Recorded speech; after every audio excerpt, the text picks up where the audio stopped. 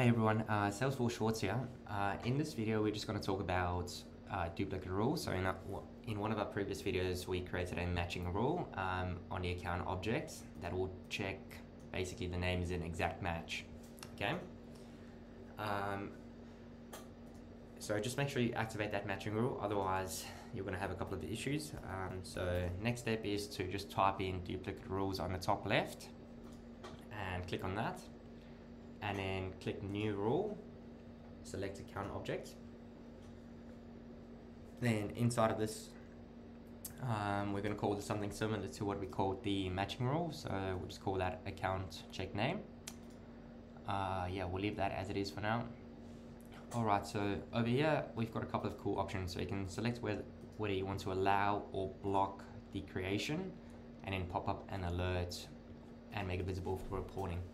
So for now, let's leave it with allow, and here you can put in an alert text if you want to. If we move down to the bottom, this part is pretty important. So compare accounts with accounts. So you can select what you want to compare it with.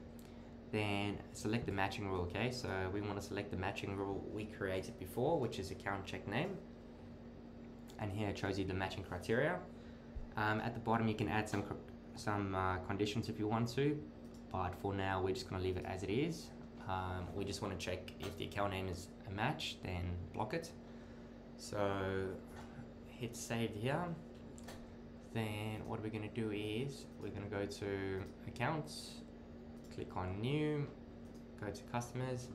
Actually, yeah, let's just copy one of the names. So let's use Salesforce.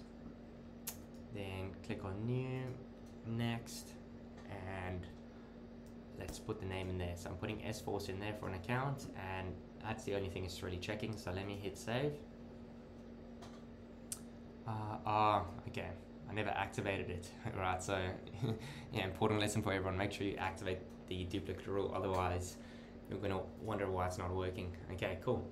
So as you can see, it normally does work. So now we got two Salesforce accounts. So I'm just going to do the same thing again, put in Salesforce and hit save, and there you go. This record looks like an existing record. Please make sure you check potential duplicate records before saving. Okay, so there's no way of actually let's just have a look here. Oh, okay, yeah, so I've got allow, so that's why if you click save the second time, it's going to allow you to create it. So that's the difference between obviously allowing it and blocking it. So what I'm going to do next is block it, okay? So for allow, it gives you the alert first, and then you can still create it. But now I'm just going to block it. So now if I go back to Salesforce, in the account object, click new, there should be no way to create an account now with the exact same name. So I'm going to click save. You can't save this record because the duplicate already exists. Okay, so yeah, there's no way of actually saving it. You can click on view duplicates, and then this is pretty cool. It shows you all the potential duplicates that there are, and then yeah, you can open the accounts and check them out from here. Yeah, if you found this video helpful, please subscribe. One more thing that you can do is you can select all of these potential duplicates that you've got, okay? Then click next. Select which fields you want to compare it to, click next, and then you can merge them. So if you click merge, this is a pretty cool functionality, so it's gonna merge all of the accounts into one.